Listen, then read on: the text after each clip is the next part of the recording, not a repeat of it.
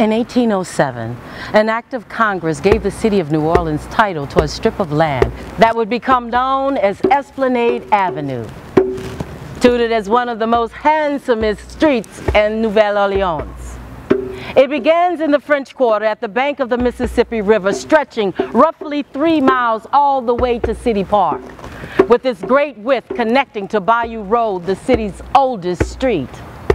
Bayou Road served as a Native American trade route that connected the river with Bayou St. John, Lake Pontchartrain, and the Gulf of Mexico. This was one of the first pathways Native Americans traveled while guiding French explorers through the swampy waters at the end of the 17th century. Esplanade Avenue, one of the most prestigious neighborhoods with the largest and most impressive historical buildings in the nation. But Esplanade Avenue, oldest section from Decatur to Rampart Street, holds some of the city's darkest and most horrific memories. This plaque on the lakeside corner of Esplanade and Chartres tells the story of what once stood here.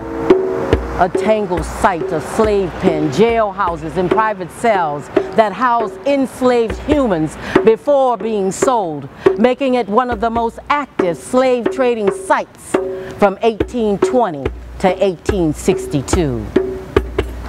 In 1829, public health concerns with overcrowding and horrid conditions of French Quarter slave pens cited legal actions taken for the enslaved to be moved out of the French Quarters. The plaque on the riverside tells the complicated tale of Solomon Northrop, a free African-American man and landowner from New York, who was kidnapped and held in one of those pens before being sold into slavery in 1841. For 12 years he was enslaved working on plantations in the Red River region of Louisiana. But Northrop fought in the courts and obtained his freedom, and in 1853 he authored his memoir, 12 Years a Slave. On the corner of Royal and Esplanade was one of the headquarters of the largest slave trading businesses in the United States. In 1833, the slave trading firm of Franklin and Armfield was buying thousands of enslaved people a year out of the mid-Atlantic states and selling them in Louisiana. By 1841, Franklin left slave trading and devoted his energy to real estate. He purchased 6 plantations in Louisiana: Bellevue, Killarney, Loch Lomond, Angola, Longo, and Panola. After his death in 1846, his widow sold the 6 plantations to the state of Louisiana.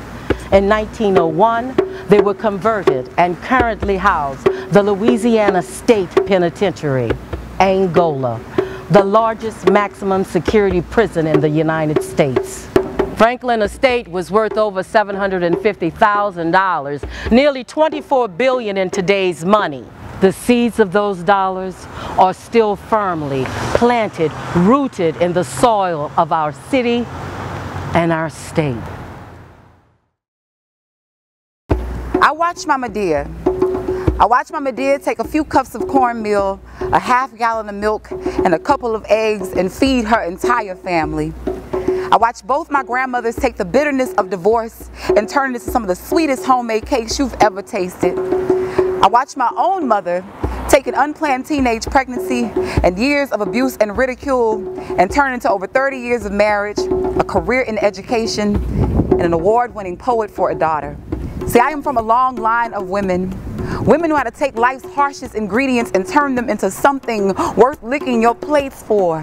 Louisiana women whose palms are laced with wrinkles and stardust, who weave miracles from misfortune. See, you can call them women, call them mothers, call them alchemists, even call them magicians, but whatever you call them, just make sure you call them ma'am or missus, because they are the type of women who demand respect. No hand on hip or roll of neck to keep you in check. Nah, my mama and Mama Dear, they the type of women whose eyes say everything their mouths never need to. See, the women in my family, they inhale life's pollution and exhale gospel.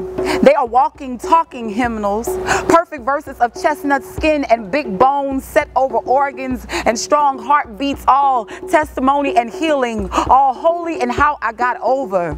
See, the women in my family, they be bridges over troubled waters. Beautiful examples of how to take life's storms and turn them into baptisms. And some days, I don't feel worthy of this kind of salvation. For I know I have indeed been saved by their blood, sweat, and tears. Some days I look at them and those who came before me, and I wonder if I am doing such a legacy any justice. Oh, what a cross to bear.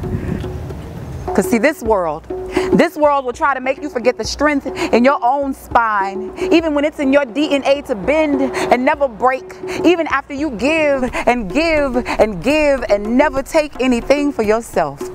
To always be seen as Savior, but never as angel. That's why we've learned to take the scars on our shoulders and carve out our own wings, which is to say, we don't need the world to tell us we fly. Although it would be a nice gesture, well-deserved recognition, but thankfully our mamas and Medias, they taught us how to be our own tambourines, which is to say, they taught us how to shake the devil off our backs and Holy Ghost dance all over his neck. See, their ancestors taught them that. These were the things that could not be drowned in the Atlantic Ocean, and for them we say, hallelujah. For all those who came before us, we say, thank you, God.